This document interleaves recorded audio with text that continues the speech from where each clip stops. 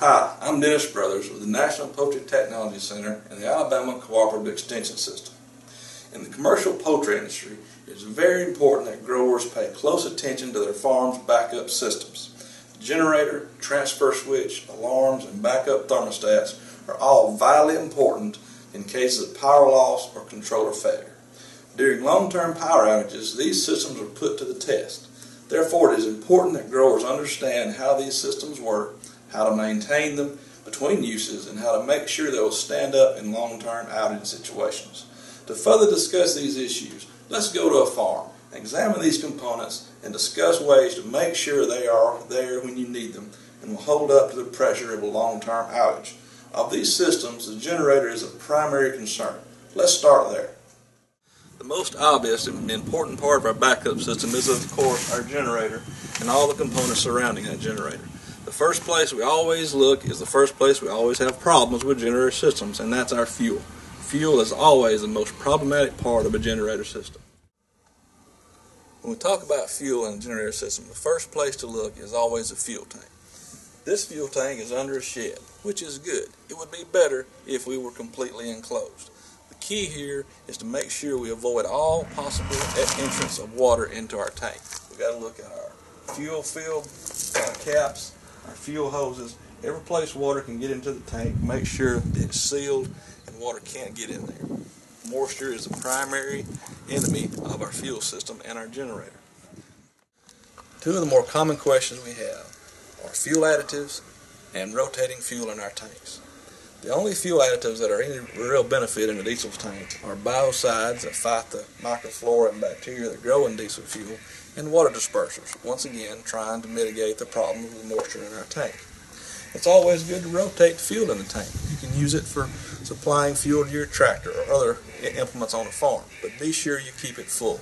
One of the best ways to fight moisture in a fuel tank is by keeping the tank full to fight condensation. So if you do rotate your fuel or use the fuel for a long-term outage, make sure you keep it full as best as possible. It's always better to refill the tank during use before it gets below half empty.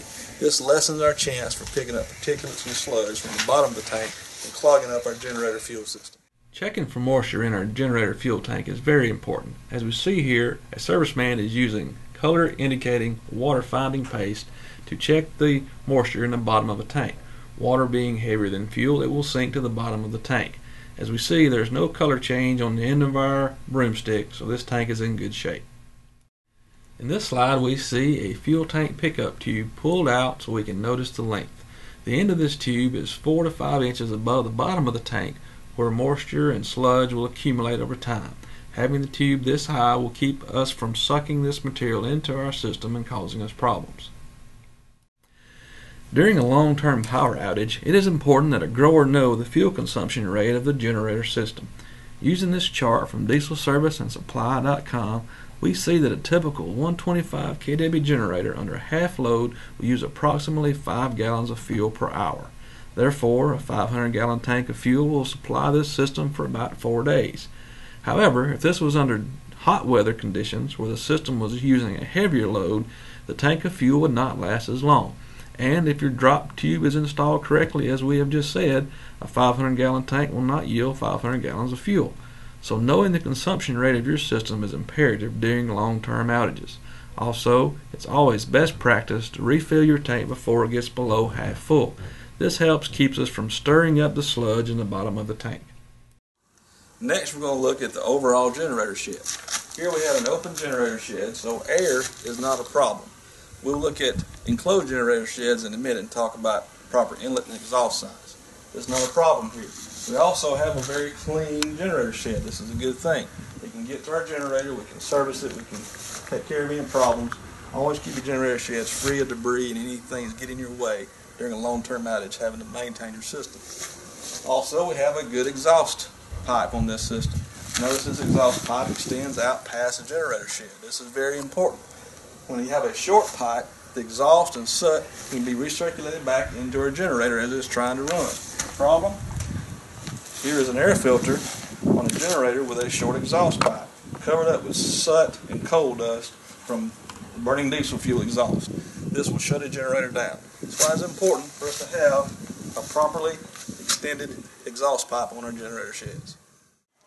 A good annual generator maintenance should always include new fuel filters, oil filters, and air filters. This is very important. If you are going to run under long-term situations, you should always have extra fuel filters on hand, because this is the weakest link in this whole system. During long-term runs, we have often seen stopped up fuel filters shut the entire system down. Having a few extras on hand is cheap insurance. I'd recommend at least 6 or 8 on hand. That sounds like a lot, but we have seen long-term outages, growers change as many as 4 and 5 at a time trying to keep a system running. Oil filters and oil. We often get a lot of questions: if I'm under a long-term run, do I need to shut the generator down to change the oil?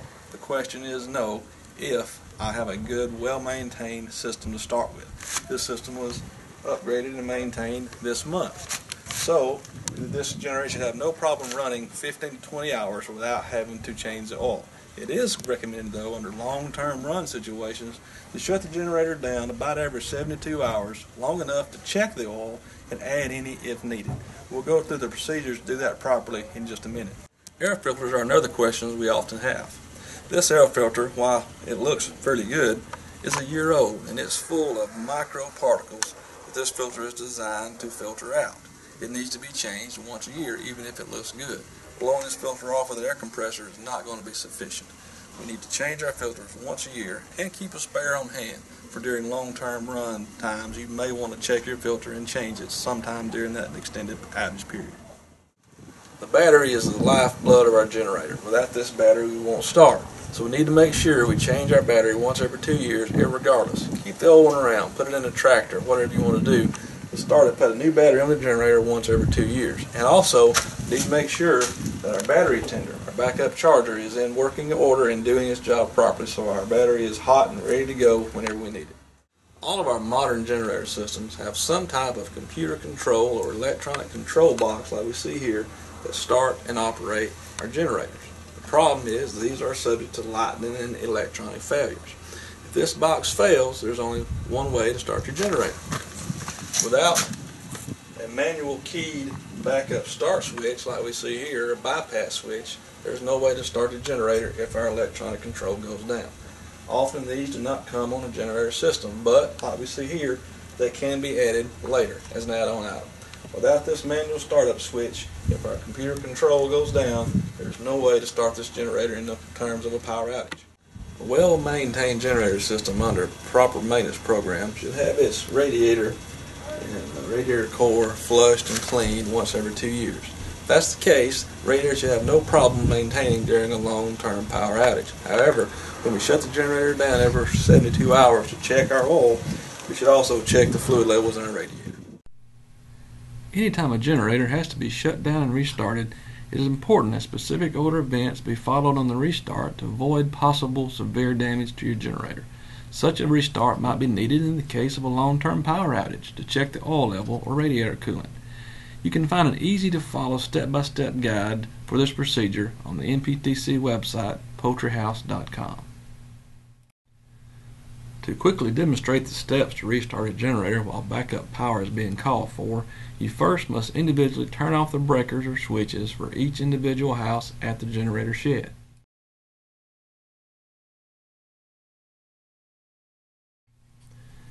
Next, check your automatic transfer switch to be sure it is in the neutral position. If it is not, then you must make that switch using the digital control or the manual lever option. With the transfer switch in the neutral position, you can now start the generator. This can be done automatically through the transfer switch by using the control mounted on the generator, or if there is damage to the generator control, by using the manual keyed backup start switch. Once the generator is up and running at full speed, you can then check to see that the transfer switch moves back into generator power mode automatically. If not, manually move the switch using the lever inside. Once the generator is up and running and the transfer switch is in backup mode, then you can one by one turn each house back online, allowing time between each house for the generator to recover to full RPMs before switching on the next house. Besides generators, there are other backup systems that must be attended to during an extended power outage. Here we have a photo of a traditional manual thermostat backup tree. These manual thermostats would be used to control the poultry house fans, tunnel curtains, cool cells, and heaters in the case of a computer control failure. The problem with these thermostats is they are not precision tools. There are almost always multiple fans on a single thermostat, and they can easily be as much as 10 degrees off from the setting they show on the dial. And to operate them in a long-term outage, they would have to be adjusted daily or more often. This unreliability and variance makes them difficult to use and limits their abilities to control the house. Often this results in growers simply setting them too high or too low to ever be of immediate help in an emergency. The other problem is that these thermostats reside inside the grow-out chamber, where dust and debris quickly accumulate, making them further unreliable and inaccurate for temperature control. As often as we see here, the dust gets so thick that the dials can't even be read if you were trying to. A much better alternative is digital thermostats, using sensor probes for backups. Here we see easy to read, easy to set digital thermostats being used as backups. These can easily be set as needed, as they are located in the control room by the controller. The probes do not get affected by dust and debris, and they are highly accurate, within 1 degree or less. To further increase the flexibility and controllability of your backup thermostat system, the use of an enhanced backup relay box can greatly help in this area. Now, although multiple fans may be on a single backup thermostat, a grower can now choose how many fans or zones of heat or any other component he wants a single thermostat to operate at different points in the grow-out simply by flipping a switch. However, it is important to note, as can be seen in the lower right hand of this slide, if the switch is turned to inactive or off, that component will not operate no matter what the thermostat is telling it to do, so be very careful. The next step in the technology of backup systems is a controller integrated backup system like the one shown here. These type backups are like mini controllers, able to do much what the controller does, just on a smaller scale. These type systems talk to the controller and set themselves in line with the controller, or you can program your own secondary control systems into them. Either way, you no longer have to manually adjust your backup system on a daily basis with this type system, greatly increasing your flexibility during a long-term power outage. The next system we must give attention to during an extended power outage is our alarm. The problem we have seen here are with the small 12-volt batteries that are often part of some component of the alarm system. These batteries may be in an off-site component of the system, like in the dwelling house or in a repeater station between the houses and the residence, and not being charged by the generator power during an extended power outage. After a few days, these batteries go dead and you no longer have off-site alarm capabilities. Also, we have seen situations where phone lines, cell phone towers are down from snow or ice or tornadoes, making off-site alarms unusable. These are things every grower needs to investigate about their alarm system and be prepared for the worst. All these components of our generator system have to all work in concert together. Very important. All these maintenance items are looked at closely and kept up to date and kept in good working order. It's always a good recommendation while you're out of chickens to turn some fans on, turn some lights on, and put your system under a real world test. Let your generator carry your houses for a day or two, and make sure if it's going to work when you need it. The worst thing we can do is make the assumption that it's going to be there when we need it.